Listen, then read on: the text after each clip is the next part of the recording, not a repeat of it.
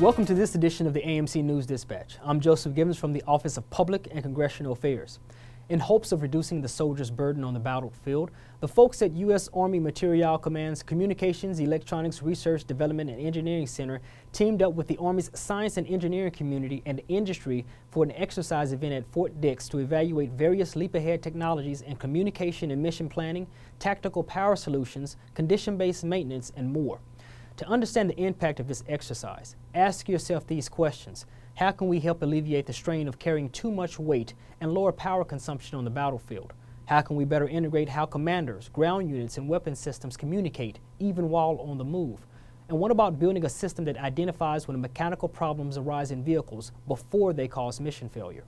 So we're in the process of testing it right now on human subjects at a lab down at Aberdeen Proving Ground. Engineers like Julianne Douglas and Jonathan Navoa from CERDEC's Command, Power, and Integration Directorate evaluated emerging power solutions like the Energy Harvesting Assault Pack, which is capable of generating up to 22 watts of energy while walking and more when running. The system comes in two sizes and produces energy similar to a shaker flashlight. You guys normally carry, what, 75 pounds, something like that in your rucksack, right? As it bounces up and down, energy is produced through electromagnetic motion and harvested by a generator that can be used to recharge onboard soldier batteries. The amount of technology that our soldiers are carrying on them now requires more and more power, and so you need to be able to power that efficiently, lightly, and succinctly without extra logistical costs and burden, and this pack enables you to do that. Think about this. Soldiers can carry less batteries, which reduces the amount of weight they carry. Radios, cell phones, and tablets could be charged around the clock without plugging anything into a wall socket. The logistical costs spent for fuel and power consumption also drops, and the soldier can maintain longer in remote environments. The people who've had these packs were the only ones with comms after an extended duration mission. So it can extend the duration of your mission if you're pinned down by enemy fire and you run out of battery supply, then you have power to call in that air support you need to get out of there. And then there's renewable energy devices like the foldable solar panel, which comes in two sizes. One that fits right in your pocket that can generate 12 watts of power, and another that can fit in your rucksack that can generate 100 watts of power. So without this technology, we lose a huge piece of what enables us to be the best Army in the world. And if that weren't enough, engineers from CERDEC and its sister R&D Center, the Tank Automotive Research Development and Engineering Center, have also created something called the Spirit Vest, or the Soldier Power Inductive Resident Intelligent Textile Vest. It's a mouthful, but this vest allows the soldiers to charge any power source they may have through a wireless cup link on a vehicle. Now, as soon as you get in the vehicle, that conformer will get topped off automatically. You wouldn't have to plug anything in or anything like that. Too easy. When the soldier sits in his seat, these 4 connection points on back of the vest connect to 4 ports on the vehicle and charges the soldier's devices. This system also eliminates snag hazards and pressure points that come up with traditional round cables. There's a central energy source that shares the energy that it receives, whether it be from wireless or a solar panel. That central energy source tops off all the devices that the soldier might have on their person, whether that's the end user device or a dismounted soldier radio. It's one thing to generate and maintain power in remote environments, but CERDEC's engineers have pushed the envelope even further by developing and integrating an Android application called the Soldier Power Manager onto the Program Executive Office's Net Warrior system. It's the handheld tablet device you see being tested there. The Soldier Power Manager app enables the user to monitor energy consumption and receive alerts when equipment is low on power. The benefit here is we're treating energy just like another asset. So when a squad or platoon leader goes outside the wire and they're going to task to do one route versus another, they can now treat energy just like they do with food and ammunition and make a better decision. But this exercise assessment is not just about power. On the battlefield, information is the most important resource a soldier can have.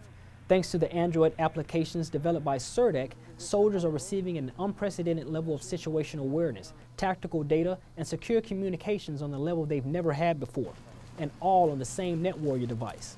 Platoon leaders will soon have the ability to transmit and receive vital information to and from other platoon leaders and relay that information to commanders over encrypted tactical radios. They can digitally pinpoint their location and all platoon locations in the same area, provide grids, sectors of fire, drop chem lights, request the medevac, and do SMS messaging.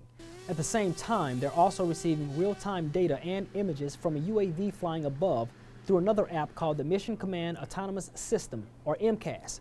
The goal is to provide the ground units with a common operational picture in real time to assist in recognizing friends or foes, identifying a potential ambush or sniper attack long before the unit reaches the threat, as well as being able to see inside and around buildings, around corners, or over hills. We're trying to increase his situational awareness and decrease his cognitive burden.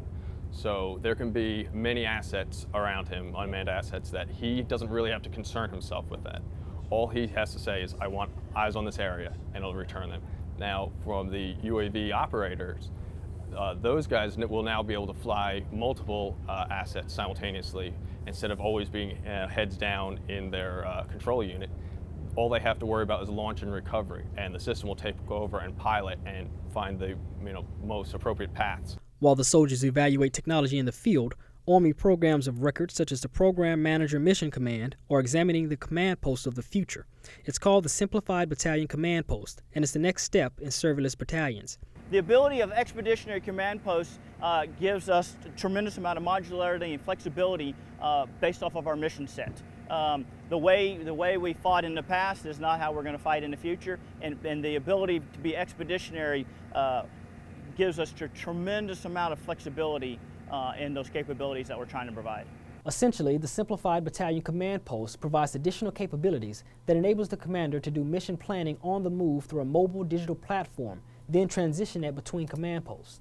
They want their ozone widgets that they're used to in the command post. They want to be able to do email, they want to be able to do SharePoint, and all those rely on connectivity across a network to a server, basically.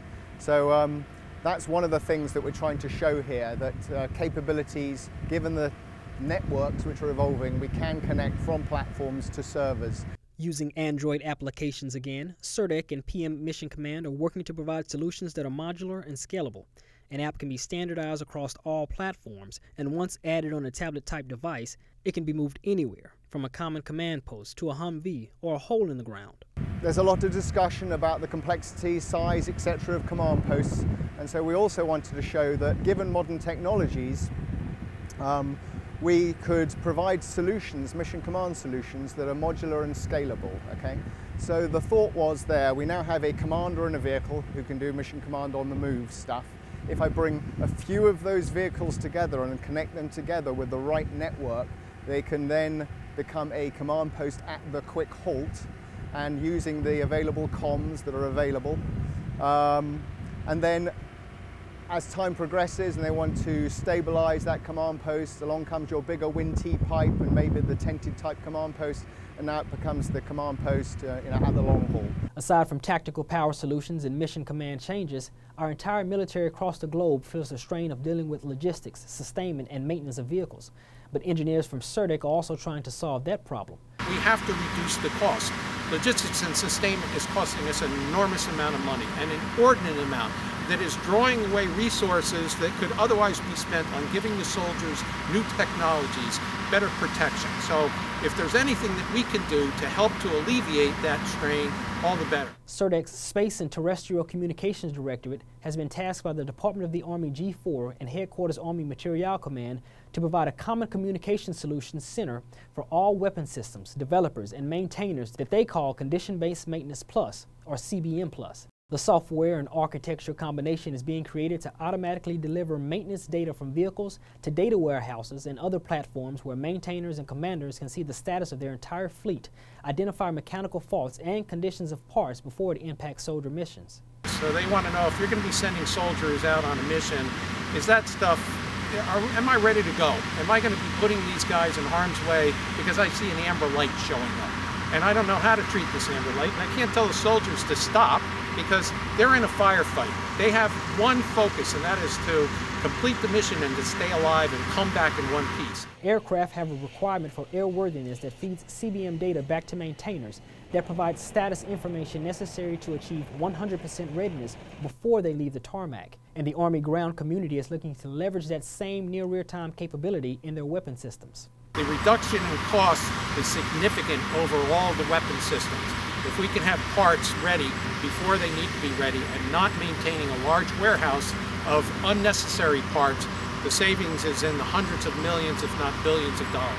The Army is becoming a more expeditionary force, and every new capability we've seen helps advance that statement. From power to communication and the new exploration in whether real-time electronic point-of-treatment medical care is possible. Well, this is a notification that was sent to the commander showing a positive result for Ebola. Currently, medics fill out a paper tactical casual care card, or TC3, that's attached to the injured soldier before evacuation to the battalion aid station or the command support hospital. In some cases, the TC3 never makes it back with the soldier.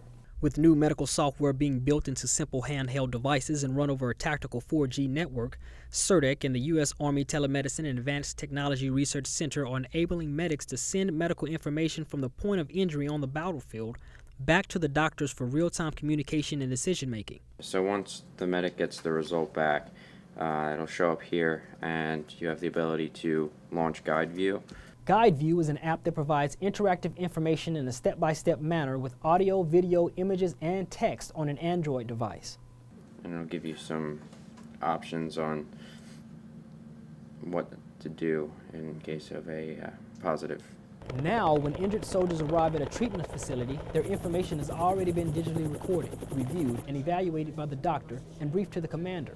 The soldier's permanent health record is also updated, and 5 years from now, when the patient goes into a VA hospital seeking treatment, the care providers can see everything that's been done.